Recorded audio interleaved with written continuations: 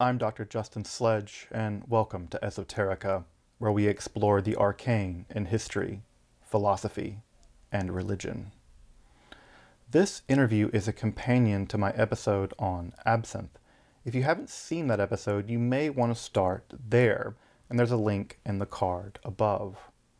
I first had the pleasure of meeting Marc Thuillier when I traveled to the capital of absinthe, Pontarlier, France, for the Absinthe Festival the year I was completing my work in the history of Hermetic philosophy at the University of Amsterdam. Those were the halcyon days, just a few years after the absinthe ban had been lifted and high-quality, historically accurate absinthe was again appearing on the scene. And this was also a bit of a pilgrimage for me, as I had been researching absinthe and drinking it on the sly for a few years prior. To enjoy a glass of absinthe in Pontarlier in a cafe in the open was just lovely. Marc only cemented that experience for me. Not long prior to the festival that year, one of the largest caches of vintage absinthe ever discovered was found in a barn somewhere in rural France. The absinthe was so well preserved that after 100 years in the bottle, some of the absinthe still maintained their bright green color. And to boot, they were the most important absinthe of all time, the benchmark of quality, Pernod Fils. For a small group of us, Marc shared some of this most treasured historical find, and I'll never forget it. As you can probably guess, Marc Thuillier is one of the world's leading experts in finding and sampling bottles of absinthe dating from before the French ban in 1915. These bottles are incredibly rare, and each one is a treasure. I actually have one that I was able to purchase from Marc. He also opens bottles to offer samples for sale so that a wider range of absinteurs can enjoy a couple of glasses from this wonderful period of the Belle Epoque. I have to say I was thrilled to sit down with Marc and discuss vintage and pre-ban absinthe, a shared passion of ours. But also, make sure to check out my interview with Ted Bro. He's a pioneer of the absinthe renaissance, an absinthe scientist, or alchemist, and a master distiller of what is recognized as some of the finest absinthe available today. You can find that interview also in the card above. Also, make sure to check out my other content on magic, the occult, historical alchemy, and hermetic philosophy. I think these are topics most people interested in absinthe tend to share for various reasons. So, I hope you enjoy my chat with Marc Thuillier. I'm really excited to be joined by Marc Thuillier, one of the world's leading experts in pre-ban vintage absinthe, a very rare commodity indeed. Marc is a collector of absinthe antiques, and he primarily works in the business of very old spirits. When I say very old, I mean spirits dating prior to 1900, and some of them very, very old indeed. He works for absinthe.com, which is actually where I typically tend to order a lot of my absinthe from. They have a really wonderful selection of absinthe, and they do really reliable, good shipping from Germany. So if you want to check out their selection, I would recommend it. I'll put a link in the description below. And he is based in the Calvados region there in Normandy. Of course, I also love Calvados, and Marc is also a bit of an expert in Calvados as well, I understand. So, Marc, thank you so much for joining us, and welcome to Esoterica. My pleasure. Thank you for inviting me. So, Marc, let's get right into it. What is vintage or pre-ban absinthe? What do we mean by vintage or specifically pre-ban absinthe? Yeah, so I will make it very simple because we categorize vintage absinthe in two different categories. The first one being pre-ban absinthe, which is obviously absinthe being produced before the ban, which happened in 1915 in France and in different dates in other countries.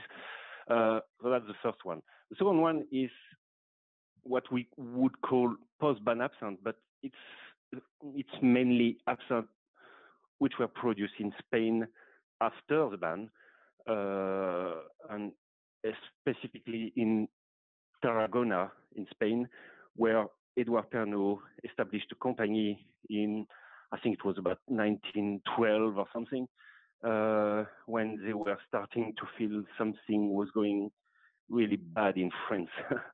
So they established a company in Spain to produce absinthe only, while keeping their French company for producing aperitif with anise, but without wormwood. So that's the main two categories. Yeah. And what makes pre-ban absinthe such a wonderful commodity? What makes it so rare? Why is pre-ban absinthe so sought after by collectors? I think because it has this kind of magic in it. It's unlike other spirits like a cognac or Armagnac.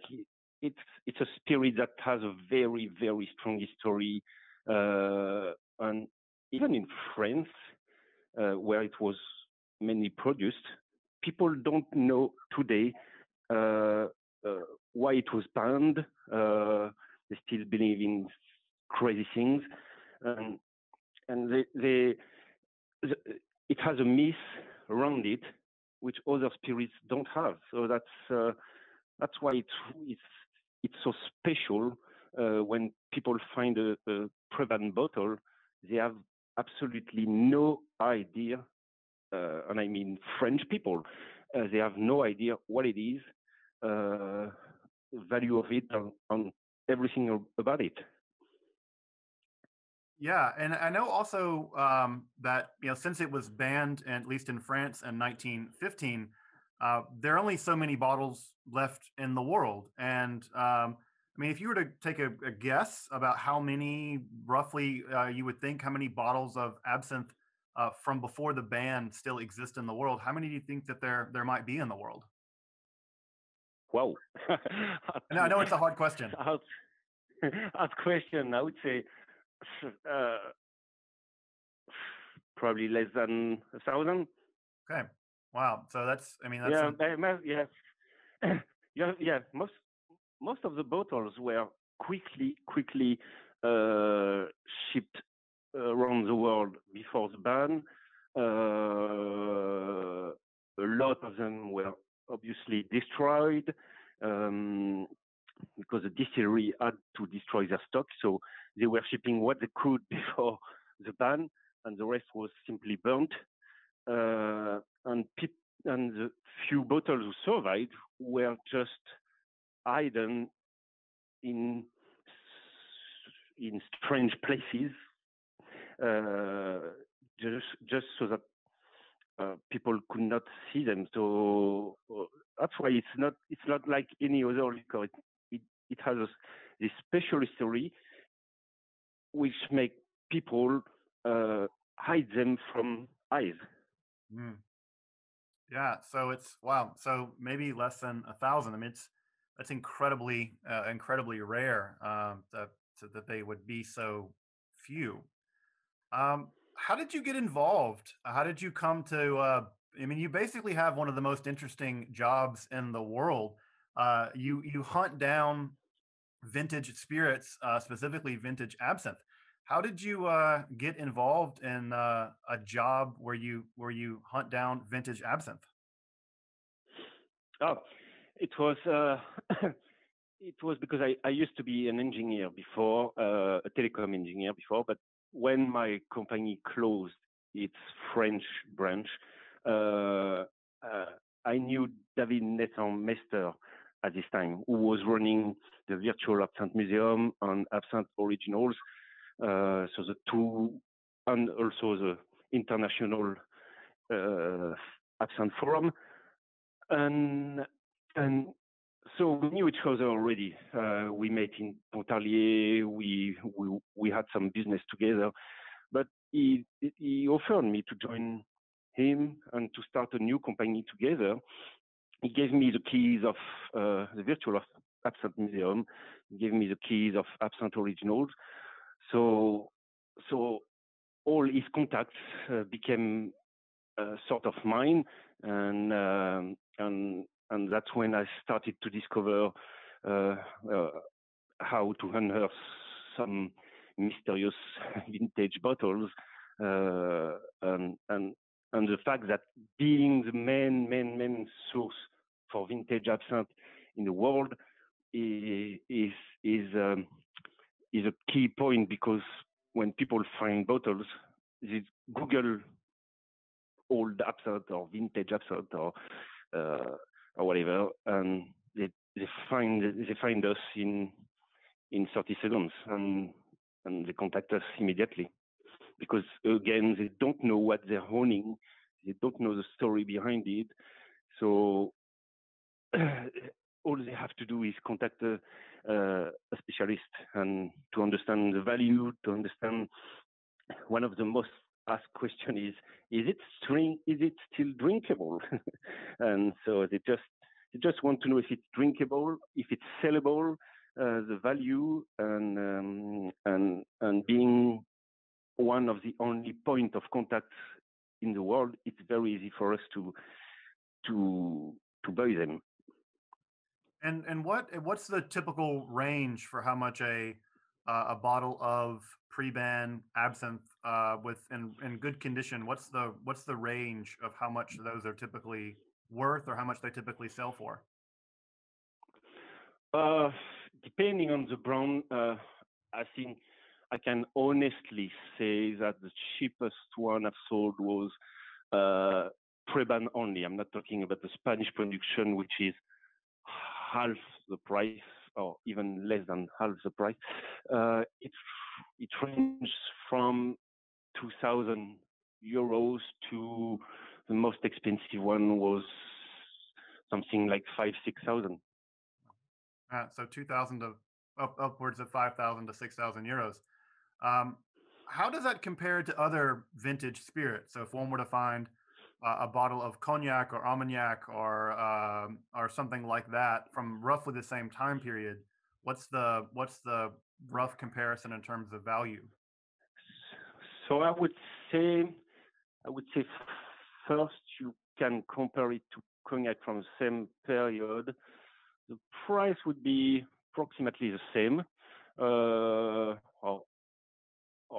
cognac would be a little cheaper. Armagnac would be less cheaper, because it's not so popular than cognac.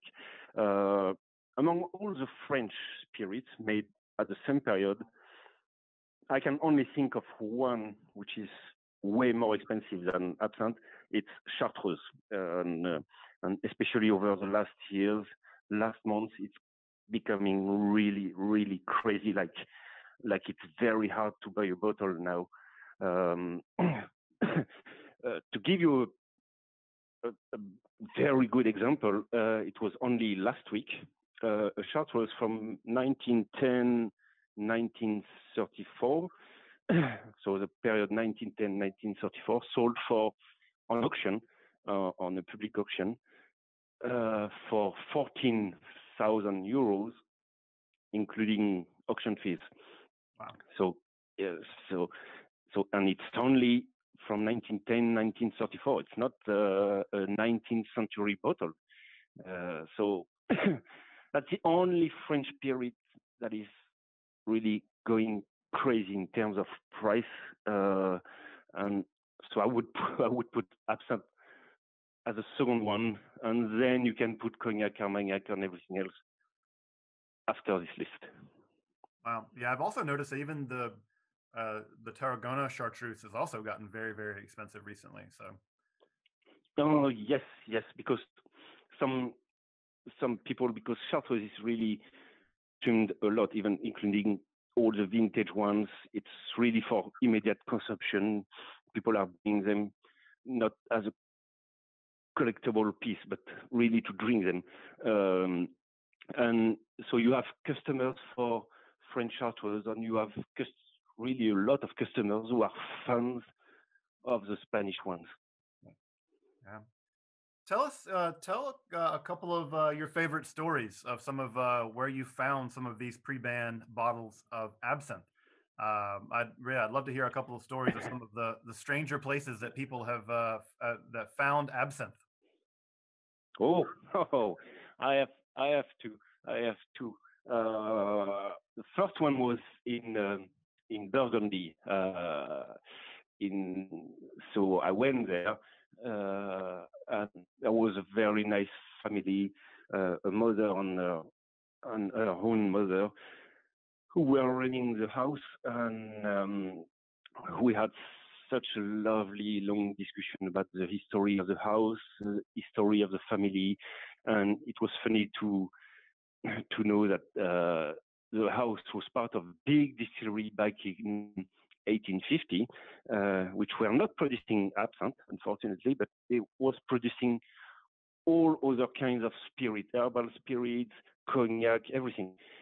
And so you have to know that in Burgundy, they have typical closets, which are built-in closets in walls, which are not reachable for a child or even for a small person.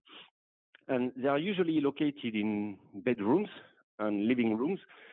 And that's where so as it's inside the wall, they are almost invisible. And that's where they hide what is not for children, I would say. So firearms, alcohol, and maybe tobacco or things like that. And that's exactly in such a closet in a bedroom that the grandmother found while cleaning or searching for stuff. I can't remember exactly, but it was a perfect coincidence. She found many, many vintage alcohol bottles, including 5 bottles of Absinthe Pernod Fils and 5 bottles of Absinthe Junot. And so so that was really, really funny that these bottles were staying in this closet for so many years without even being noticed. and and the second story is more recently. We found a cache of Absinthe Roman, and it was a house which was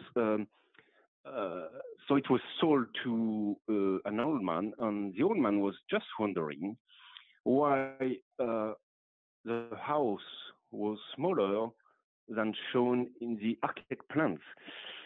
And the reason was quite simple. There was a new wall built somewhere, which was built during World War II, just to hide all their stash of alcohol, and that was including many bottles of many demi-johns and bottles of Absinthe Roman,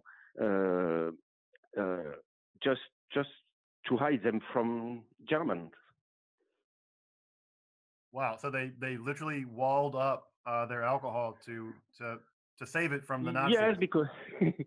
Yes, because because the Germans had were used to visit houses and borrow all the alcohol they could find in houses everywhere in France. So people were used to hide them in strange places, or to even build walls to hide them. Wow, that's amazing.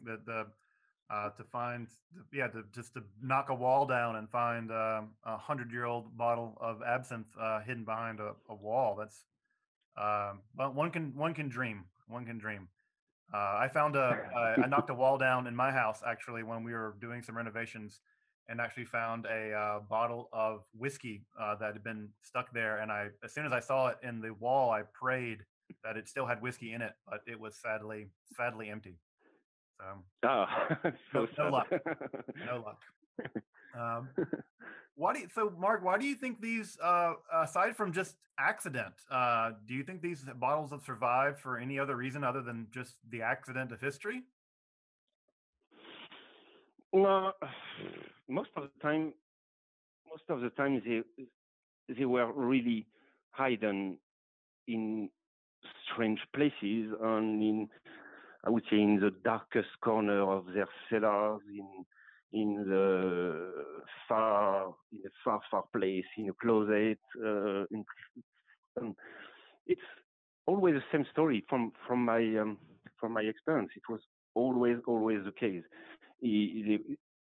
Um, when someone of the family will die, the children will visit the house and clean it, and will find many bottles first. But the absent bottles are always found uh, in strange places, always. Like I guess that's fitting for a spirit that has such a reputation for being strange that it would be found in the strangest places. So I guess that's fitting. Yeah. Uh, Yeah. Mark, go ahead.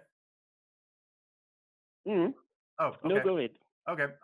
So, Mark, this is maybe a bit of a more controversial question. Since the legalization of absinthe, both in the European Union and in the United States and in many other places, there's been a real explosion in people making absinthe again for the first time, authentic absinthe, including using Artemisia absinthium, using wormwood and the standard classical ingredients. Do you think there's a difference between pre-ban absinthe and modern absinthe? And I ask this because one of the things I've often wondered about is whether the cultivars of the plants, like wormwood, like the wormwood that was grown in, for instance, Pontellier, if the cultivars of the plants have changed over the past 100 years, are the herbs slightly different over the past 100 years? I'm just wondering, from your experience, do you think that modern absinthe being made now and the absinthe that was produced perhaps 150 years ago, do you think they're the same, or do you think that pre-ban absinthe is somehow slightly different? Ah, I'm glad you said different because I wouldn't say that it was better of or made with better herbs or something, but they are definitely different. Um, and I agree with you about the cultivars because the cultivars have changed over the decades because of plagues, because of insects they had to survive too, and so they are indeed different. Uh, One of the best example I can take is, as we know, the holy trinity in absinthe is wormwood, green anise, and fennel. And in Preban absinthe, most of them, not all of them, of course, but green anise compared to modern ones is just outstanding. And green anise being the main ingredient in absinthe, unlike what we think, it's not wormwood, but it's green anise. Um, uh, uh, what is really coming out of a vintage absinthe glass is the pure, rich, fruity quality of green anise, and it's very it's it's it's my favorite ingredient, and it's very hard to find a good one today. Even if you, because it was imported from Spain back in the days, and even if you import it from Spain today, it won't be the same. It's not.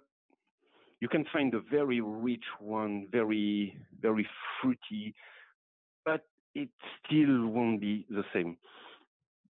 And that's the main difference I found between Preban and modern absinthe. It doesn't mean that modern absinthe are of lesser quality, because I know some small producers who are sourcing really great herbs and are making superb products. But as you said, cultivars are different, so you can't expect it to be the same. Right, and I've noticed that too. And I remember I've had my share of pre-ban absinthe, obviously not nearly as much as you. And it's one of the things that's always struck me drinking pre-ban absinthe. In the cases that I do, is that exactly that bit about the anise, that the green anise is so much more floral and fragrant when you pour a glass of vintage absinthe. It is amazing how how much more floral they are, even compared to, in some cases, even very good modern absinthes. Yeah, yeah. So, what's your favorite vintage absinthe or pre-ban absinthe that you've had? You've probably tasted more pre-ban absinthes than almost, I would say, more than any human being on the planet. At least your top two or three for sure. Um, you have an incredibly unique ability to evaluate dozens, perhaps, of pre-ban absinthes. What's your favorite and why? That's very, very no. That's very easy to answer because it will among among I don't know how many I've tasted. I think close to 50, close to 50 different ones. And my favorite will always be Edouard Pernod by far. And the reason is Pernod Fils. We've tested some Pernod Fils, which was still green and was fantastic. But Pernod Fils was a great brown. It was really rich, very floral, very fruity, and we tend to call it a feminine drink. Whereas Edouard Pernod is really more into the notes of leather, wood. You see something more masculine, and that's only because they were using a much better wine alcohol base, and they were probably aging it for a longer period on maybe in better barrels than Pernod Fils. And the difference the difference between the two is striking in terms of aging process. The wine alcohol used by Edouard Pernod is really of of better quality, and and uh, and uh, and and what comes out are those yes, wooden, yeah, lots of wood, leather, uh, cigar, and all sort of things like this. And Edward Pernod was, I think, right, the second largest producer after Pernod Fils. Probably, Prob- probably. Yeah, and I think my favorite that I've had is probably CF Burger, which I think was the largest in Switzerland, I believe. Yeah, they were in Switzerland and France later. Yeah, they established in France, in Marseille. Yeah, which is really good too. But it, there's there's something so special in Edouard Pernod that I a quality. Yes, let's say a quality that I can't find in any other ones. What's the most unusual pre-ban absinthe that you've had? And we hear all these stories about absinthe being made in pre-ban times, especially very cheap absinthe being colored with copper sulfate, and these sort of stories that people put all these chemicals in very poor quality absinthe. But I was wondering if you've ever come across any of those poor quality absinthe, Mm, or what's the most I, I unusual absinthe you've had? no, I think I can answer yes because I drunk things I maybe shouldn't have for my health because they were clandestine things. I've tested some clandestine French absinthe and some clandestine Swiss absinthe, which were made uh, in the early 1800, and they were really special. You it all comes from the alcohol they were using was really something they were importing from I don't know where, but it was really wild. That's yeah. Well, I think yeah. Thank you for risking your health so that we can know more about these pre-ban absinthes. Yeah, I've had some clandestine absinthe from Switzerland, and I've wondered about the quality of the alcohol too. That sometimes the alcohol tastes so hot, and you're like, I don't know if this is really good for me or not. But I guess that's the risk. I remember. A bottle that was sold in samples. That was maybe 15 years ago.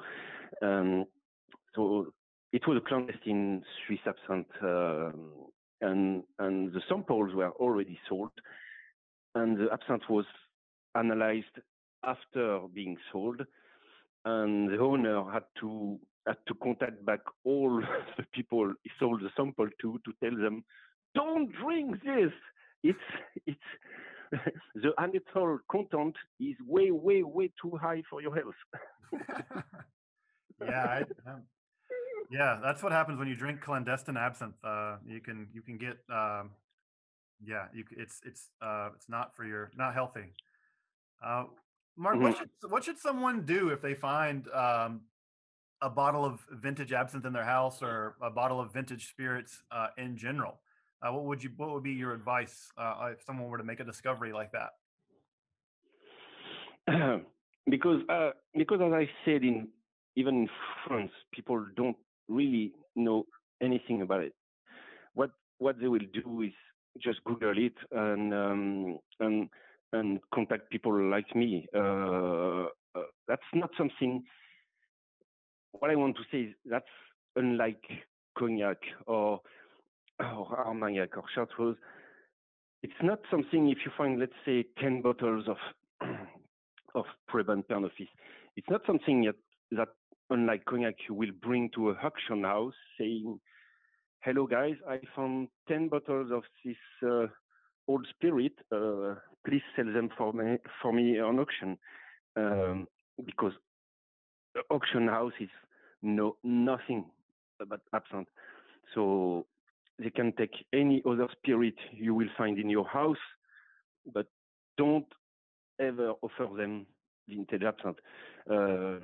It's much better to contact people who really knows the story, the history, and the value.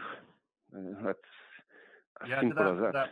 To that point, Marc, I think I've seen sometimes closed auctions online where someone's put a bottle of Pernod Edouard up for sale, and I think it sold 2 bottles. I think sold for, I think I saw it for €111 or something.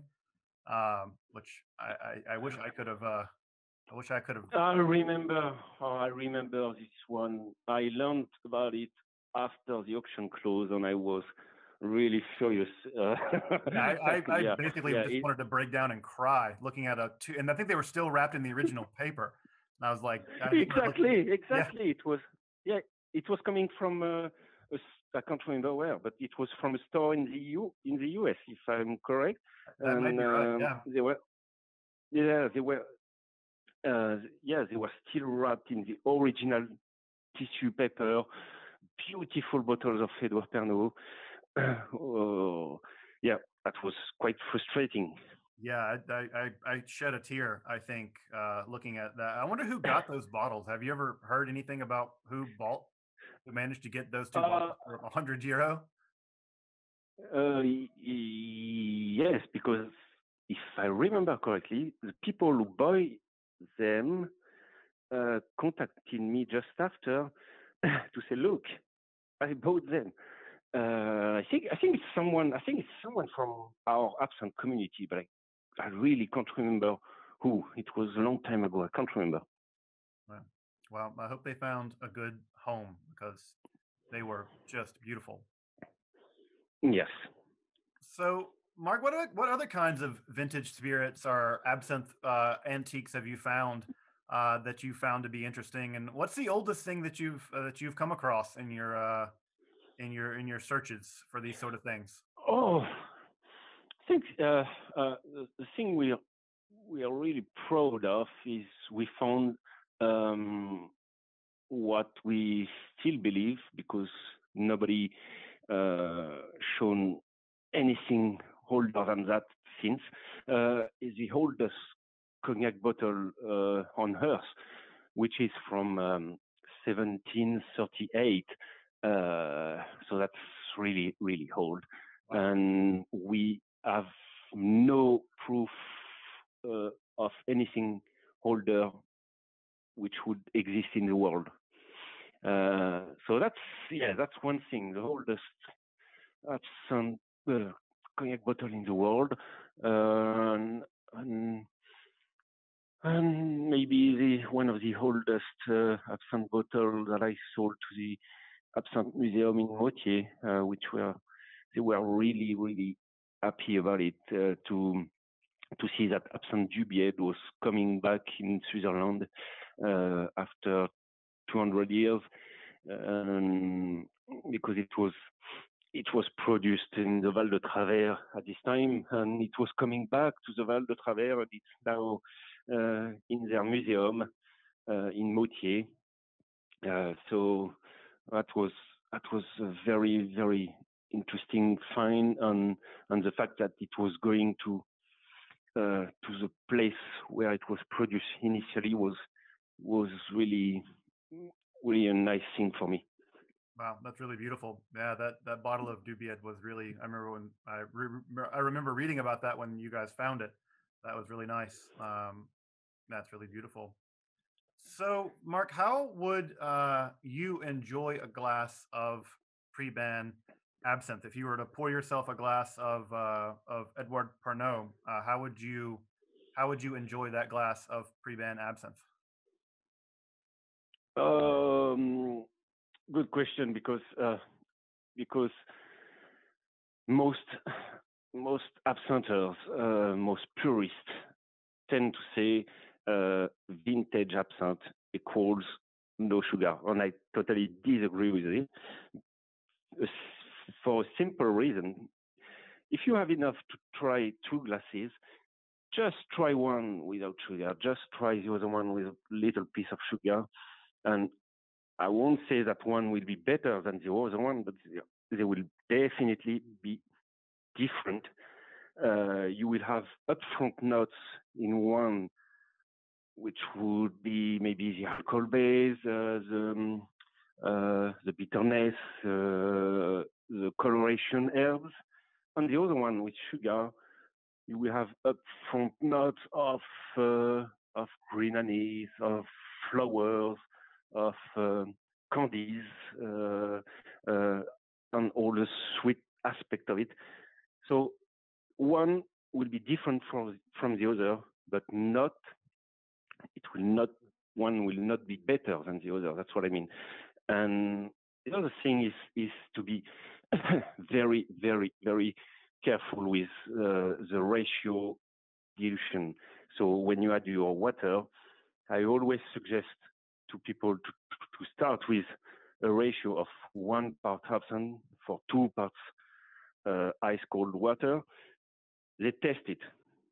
Maybe, most probably, they will find it a bit strong in terms of alcohol.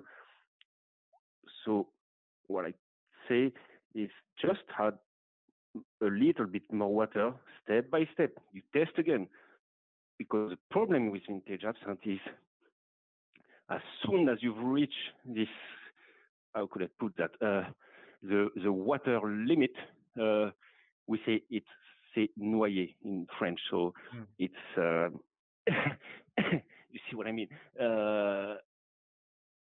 It's already too late, and what you will test is something like a syrup with water. You don't have this problem with modern absinthe, except some which are very, very sensitive to the water dilution. But in vintage absinthe, it's really, really a critical thing that I found, that because it happened to me, and because of the price and the rarity, you don't want to ruin your glass. And it happened to me maybe once or twice, and it's like you don't have a beautiful glass of vintage absinthe anymore. You have something that is flat, not undrinkable, but so flat that you won't enjoy it. So yeah, my only advice is be really, really careful with water. Makes sense. That makes sense. Yeah, I often think that somewhere in between like about a 1 to 3 ratio is typically where I find I typically like that ratio, but you're right to point out that every absinthe is going to be quite different one to the other. So figuring out exactly where that ratio is requires a bit of experimentation. Yeah, yeah, and you won't take any risk by drinking it with a little with less water. It will just be a bit too strong for you, but it will be wonderful in taste. Whereas if you taste it with too much water, as I said, it will just be flat, and you've really ruined a good glass of absinthe. Yeah, and that can be a very expensive mistake. About how much Yes. does a glass of vintage pre-ban absinthe cost? If you were to calculate just in typical, on average, how much would a glass of pre-ban absinthe cost a person these days? Oh, if I take this ratio, I would say uh, so. So you mean if you buy a sample today and make a glass from it, for example? Yeah, if you were to either buy an entire bottle, or if you were to buy, for instance, I know that on you also sell samples of pre-ban absinthe, and Yes. just to give people a general sense, if someone were to buy a sample or from a bottle, typically, how much would a glass of your favorite, like Pernod Edouard or Pernod Fils, how much would those cost per glass in your estimate? Uh, it it will cost you around uh, let's say $100 a big glass, because that's the only that's the other thing I forgot to mention. But when I prepare a vintage absinthe glass, I I never use a small dose. I know people do it because they want to drink, uh, let's say from 50 milliliters. They will make 2 glasses because they want to save it for later. I just can't do that. If I prepare one, it's it's 4 centiliters always, uh, because because of the risk of over diluting it once again. So I never take this risk, and I always use a big dose. Um, so that's why I would say that a big dose, so a perfect dose for me personally, of 4 centiliters would be would cost you around $100. Right. So about $100 for a solid glass of vintage absinthe, pre-ban absinthe. What's your favorite kind of glass to drink vintage absinthe out of? Do you prefer vintage glasses like old Pontellier, the heavy glass glasses, or do you prefer a modern type of glass? What's your favorite type of glass to drink absinthe out of?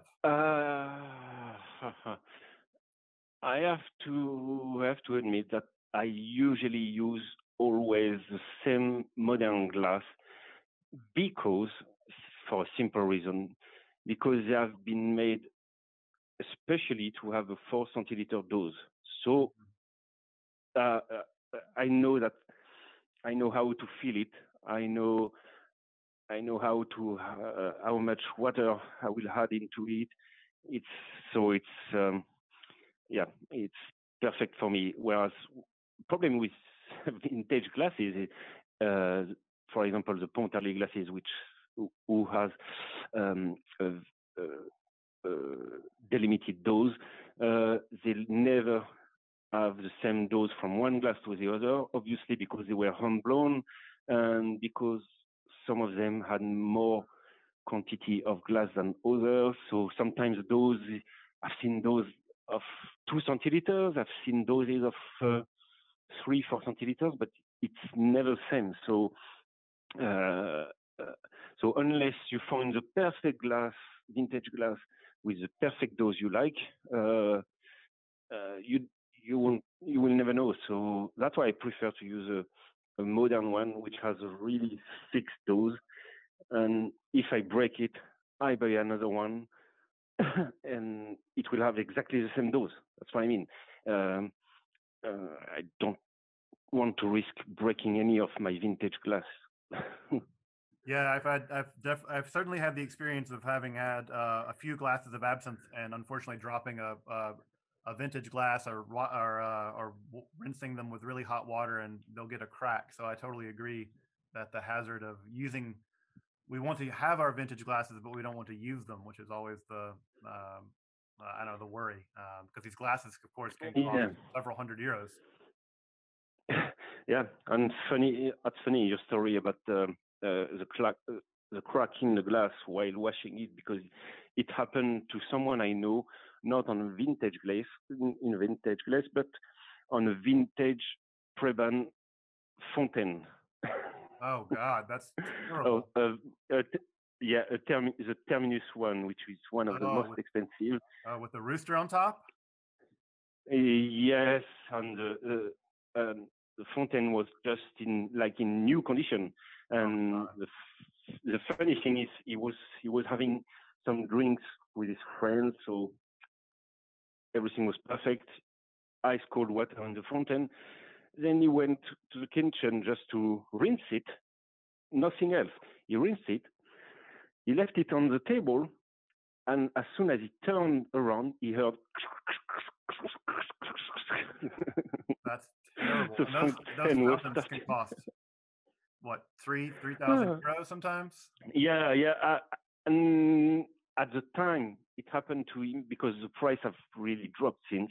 Now I would say between 2,500, 300, but 3,000. Sorry, but at the time it was more in the 5,000 range. Yeah, I know. I used to have one of the old fountains for the. It was, I think it was Postman. It was the ones that are typically marked with JR. I had one of those for a while, Ah, but the GR. I was always scared to use it because I think a lot of those filters are actually made of asbestos, aren't they? Exactly, Yeah, exactly. yeah. I remember Ted Bro, who I'm also doing an interview with. He has one of these old fountains, and I remember us picking it up, and I'm looking at the filter, and I said, Ted, I think that might be asbestos in there. I don't really think we should be using this fountain. Yeah, yeah. And on the lead content is just insane. Yeah, In the spigots. So yeah, it's really not healthy. yeah. I wouldn't recommend yeah, using them. Um, so, Mark, we've talked a lot about the past and in terms of absinthe, in terms of the pre-ban period. Well, we're now living in a period where absinthe is really legal. People are enjoying absinthe. What do you think the future of absinthe looks like? Hmm. That's a good question because unfortunately I don't see it very well. Because you and I were right in the middle of the absinthe explosion in the early 2000. And since then, we've unfortunately seen people deserting forums and losing interest in something that was so new 20 years ago, and which is just another normal spirit now today. So I would say that it lost its magic. Mm, Uh, yeah, really. Uh, it's it. If you remember, like 15, 20 years ago, when something new, when a new absinthe was produced, you had hundreds of forum pages about this. When a new vintage bottle was found, you had hundreds of pages talking about it. Whereas now you get a very few interest in new things being distilled or being found. wow. So there was sort of an explosion in the, because I remember back I was got into absinthe I think in the late 90s, Ted Bro and I got really into it, and then I remember through the mid 2000s when things got legalized, there was a huge boom, and then ironically, that was exactly when I lost interest in absinthe was during the big boom, and it's only in recent years that I've gotten back into it and really been overwhelmed with the quality and quantity of how much absinthe stuff is out there now. So it's a pity to hear that sort of there was kind of a boom and a bit of a bust, but I think there'll be people like us who are um, the hardcore that will remain interested in absinthe for quite some time. Yeah, but it was the thing is it was already it's always been a niche market, a niche product, and so it they thought people saw that because it's now in uh, American bars used as a cocktail ingredient, which is something totally new. We couldn't have imagined 10 years ago. It's now in cocktails all around the world. In Japan bars, I have many customers in Japan. It's in Japan bars. It's in American bars everywhere. So uh, big companies such as Pernod, uh, when they redistilled absinthe a few years ago, they really redistilled it for cocktails, and thinking that absinthe will be the next spirit to explode all around the world, and it's clearly not, because even in cocktails it's used like what 1-2 drops per cocktail, because it's so overpowering that it can't really replace another ingredient. Um, so yes, they were all thinking that the cocktail scene will make a big boom in the absinthe world. No, it's still a niche product, which is which is which is okay for us. I mean, our community didn't want from right from the beginning that absinthe became uh, uh, famous around the world and became a mainstream. No, we just wanted it to stay a niche product, to have some nice discussions about it, about the new products, about the new vintage being found and everything. And But still, yeah, still, it's it's something that it's not so magical today that it used to be 10, 15, 20 years ago. Yeah, I remember when I was there at Pontellier for the Absinthe Festival. I remember just the excitement of what was going on, and I think that you also brought then some vintage absinthe. It was that green Pernod that you guys found that was still green. I think it's to my knowledge, that's the only one found that maintained its green color. It didn't become the foil mort Yeah, color. that's from the cache we picked up with David in the Dour region. So the Dour region is where Pontarlier is, uh, the capital of absinthe of the 19th century. So yeah, we picked up this cache of 76 bottles in a farm in the middle of the mountains. It was a fantastic trip, a fantastic moment. Imagine drinking a glass of still green Pernod uh, outside in the middle of the mountain. It was just fantastic. I think that was the best vintage absinthe glass I had in my life, because Wow. of the context, uh, because of of just picking up such a which the biggest absinthe cache uh, ever found. Yeah, I remember at Pontelea when you had some there, we poured a glass and passed it around, and I remember it stumped everybody because we were so used to vintage absinthe, pre-ban absinthe being, of course, the foil mort, the brown color. And I remember trying it and thinking, "There's something strange about this absinthe. This is not new absinthe." And I remember thinking, "I think this is vintage." And I think I looked at you and said, "I think it's vintage." And you were like, "Yeah." I remember you nodding at me, being like, "Yeah, it is. It's actually vintage." And I went, "Wow, this is incredible to find an absinthe that's still green after 100 years being stored away somewhere. So it was a magical experience to try that absinthe. Mhm. So, well, Marc, I'm really appreciate you taking the time to take a Friday afternoon to talk about our shared passion of pre-ban of absinthe and pre-ban absinthe in general. So thank you so much for coming on the show. And if folks, where can people find you? Where can people find you if they want to buy some pre-ban absinthe or if they find some pre-ban absinthe? Where can people find you? They can just contact me via absintheoriginals.com and just contact me and feel free to ask me any question about anything. I'm always pleased to answer people about all kind of questions and just don't just don't think that your question will be stupid or anything. I really, I promise you, I answer to every question with a great pleasure because I really don't want people to have a misconception about absinthe, about its history, and everything around it.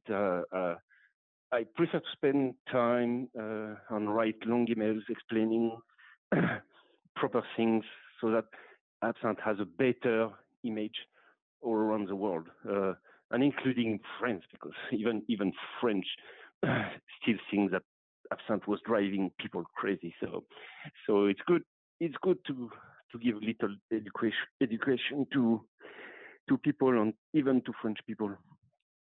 Yeah, and I'll also say before we end that people who are interested in pre-ban absinthe, I really would recommend you contact Marc because uh, there actually is a good bit of fraudulent pre-ban absinthe that appears on the market from every once in a while. I think I've seen a couple different bottles that I looked at. Someone offered me a bottle a couple of years ago out of the UK.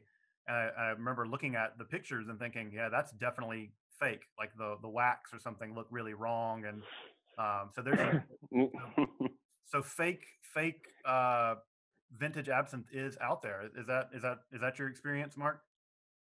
Oh yes, there was one, especially one man who were making them with a mix of different products. So he was making kind of his tarragona with essence of absinthe, the bush essence of absinthe, and with another modern with a modern absinthe. So it was 3 or 4 different ingredients all together, and